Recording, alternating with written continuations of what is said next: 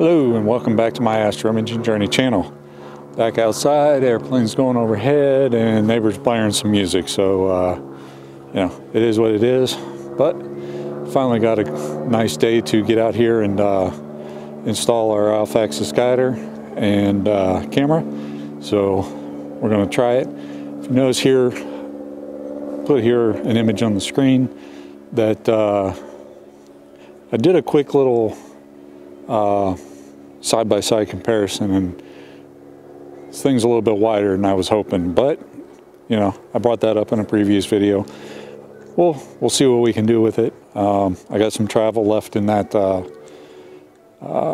motorized focuser, so we should be okay. So let's get to installing this thing, shall we?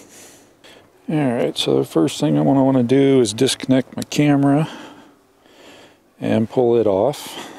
Let me prop this up here real quick. Now, I am going to be keeping the original guide scope and camera on here for the time being, just in case this doesn't work out. At least I'll be able to get back to using this without any problems. So let me pull the camera off.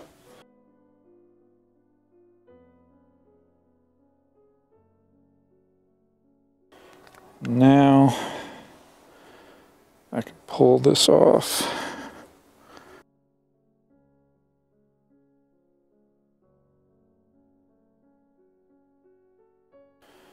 All right.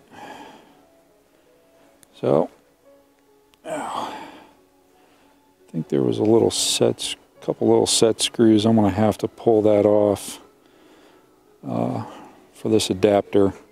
So that's okay. I do have this ring here.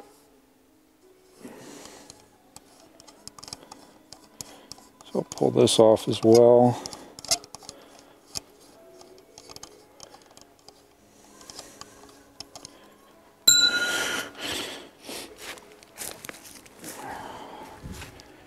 Yeah, put that back on. Take a little look-see in there.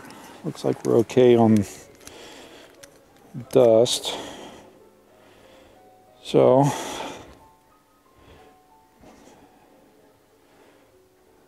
and yeah, I'm gonna have to go get some for those little set screws, but let me at least try to get this side mounted up here. All right, well, unfortunately I don't know if this is going to work. I'm going to have to go inside and look, see if I have any adapter rings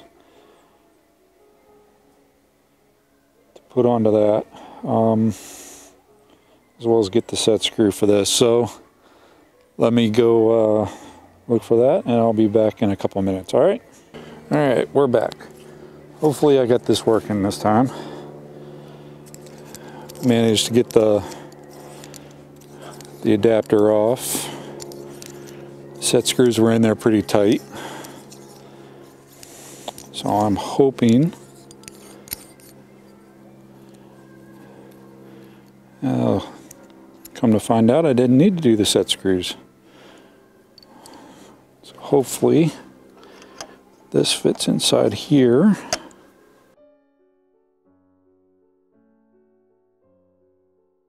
Alright, so let me get this back, tighten back in.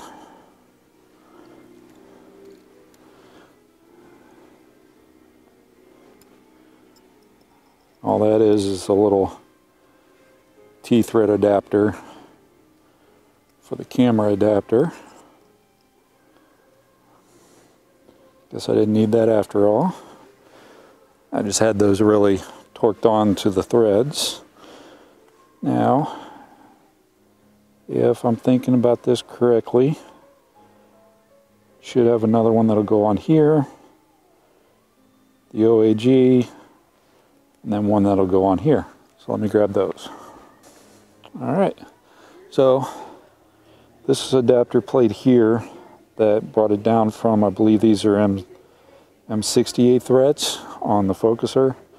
down to an M48, I believe. That adapter came with the focuser, and I have been using that on the camera. So hopefully this little, let's see if we can get it in here, this little thin plate. It's got M48 on this side and the groove for the OAG on that side. So with any luck, this will do what we want. All right. And we got to remember our prism needs to be facing the OAT, or OTA rather. Now if I'm lucky, nope, that is not the right one. So let me get a different one. And here's another one of the adapters that came with the OAG. Groove on this side to go to the OAG, and then the threads on this side to connect to my T adapter. And if I'm lucky,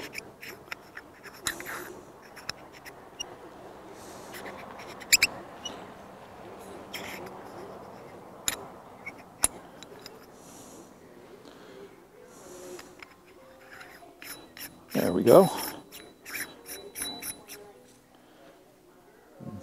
That fit in there real nicely. So now I'll grab my OAG.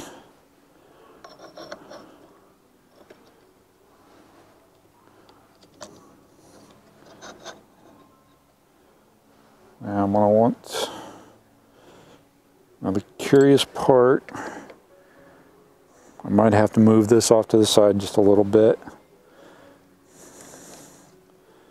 because of the camera. That flash on the top might touch that. So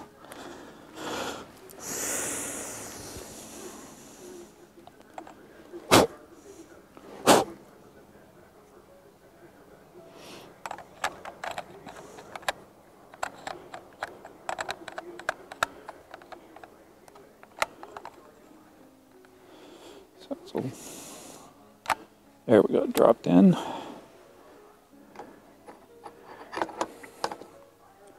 And I was right, it is impacting that. So I will go a little bit, I don't want to go underneath.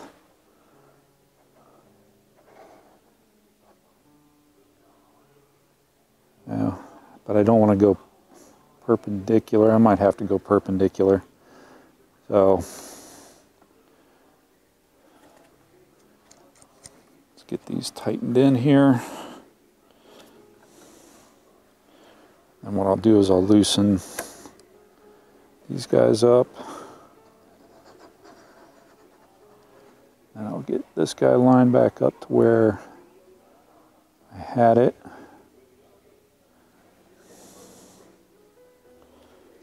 Alright, so right now I've got the guide camera over here, so with any luck it's going to be, if I put the, well, because it really doesn't matter because it's the prism that's going to be impacting the sensor. So, but based on what I had earlier with the diagrams, if you notice in the previous video, those diagrams I drew up,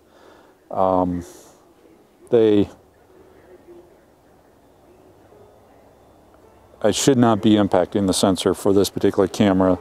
The sensor should be small enough that the prism will be outside of that sensor footprint.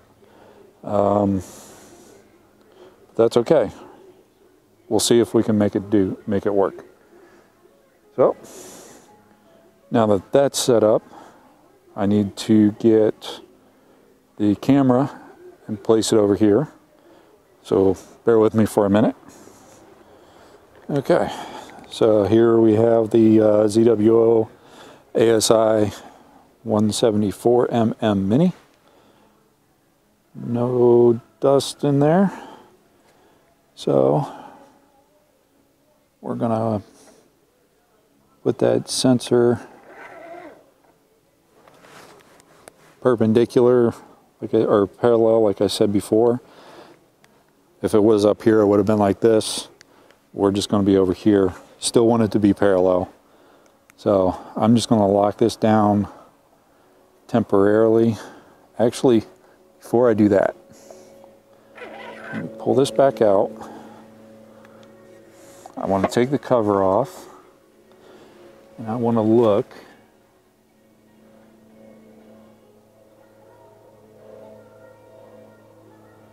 And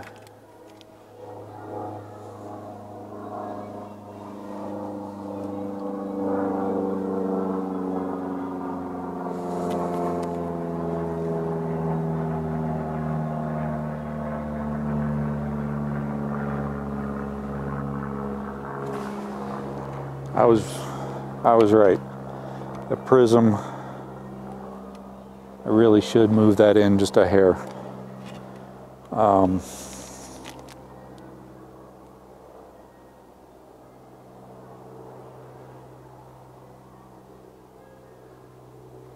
It really looks to me, let me see if I can take a picture of that for you guys.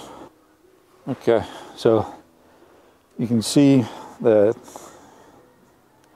it is cutting off. It should be a nice round circle. So what I'm going to do is I'm going to disconnect my camera. I'll pull this off. Actually, I should leave that on.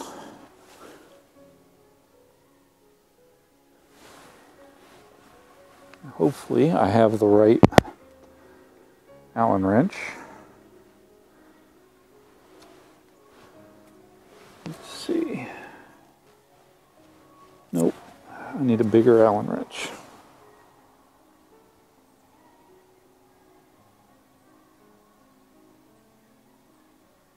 So,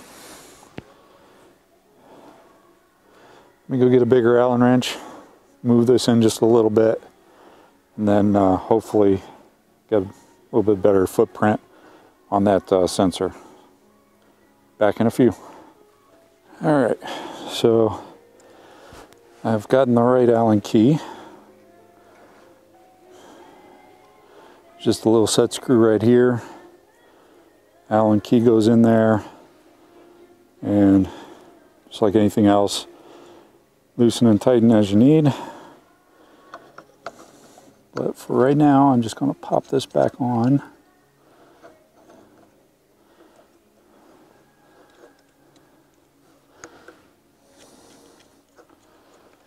And I'm going to put it on the top side so I can look down in there while I'm making my adjustments.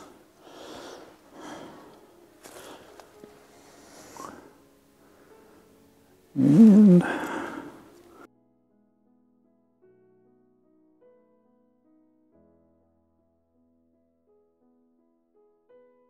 trying to get it to right where it's coming.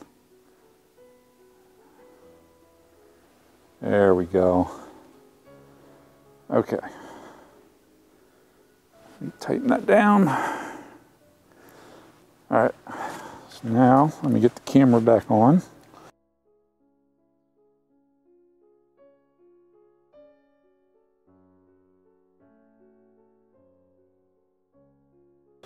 All right. So now let's take a look again. And looks really good. So let me get a picture of that for you guys. All right. So now let me put the guide camera on.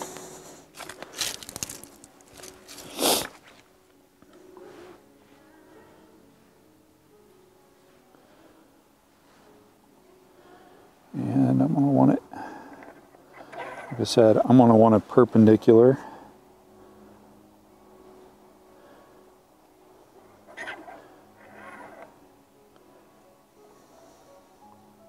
Excuse me, parallel. Now, my question is, does this distance equal that distance? Later tonight, we're going to find out. Luckily, these thumb screws will just be able to slide them in and out as needed, and hopefully we will do our alignment, do a focus routine on the camera, the main imaging camera, and then get our OAG camera in focus, and with any luck we will be good to go. So let me get my heater back.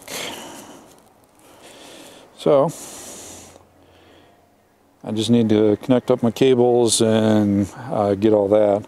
So I've got the RG11 and the USB-C over here. I could have put it over here, but as you can see, we got the motor over here, and I really didn't want the, because we got the thumb screws, and one of the thumb screws is right here. It would have been impacting the motor. And lastly, yeah, that was pretty much it. So I couldn't go to this side, so that all my cables would come over here. I'm going to have to come up and over this side, or put the camera on the bottom, because like I said, the helix focuser control impacted the flash housing on the camera. If I had a dedicated CCD or CMOS, it wouldn't be an issue because they'd all be back here. You wouldn't have to deal with this DSLR stuff. But for now, this hopefully will work. Hopefully I didn't move the prism in too much to impact the imaging sensor. And yeah, so I just need to get my USB over to my hub, the RG11 down to the mount, reconnect up my cables for my camera, and wait for it to get dark. Sun's starting to set, so yeah, we should be good to go. Installation was pretty easy. Like I said, this was just a little bit wider than what I had before. So I'm really hoping that I've got enough travel in this, and with the focusing mirror back here, I will hopefully be at a midpoint in the motorized focuser, so that I can still adjust in and out as needed throughout the night. So yeah, we should be good to go. I'm gonna get everything buttoned up. I'm gonna clean my my lens on the front, and that's gonna be it. So thank you for watching. Stick around for the outro. As always, clear skies, and have a good one. Thanks for watching yet another episode from the Astro Imaging Journey channel. Really appreciate your viewership. In our upper right, we have the latest video that I have posted prior to this one. Down in the lower right, we have what YouTube thinks you will enjoy. Below is a subscription link. Please hit that like button, subscribe if you so choose, ring that bell if you want to get notified of something new, and as always, thank you, clear skies. Remember, dude.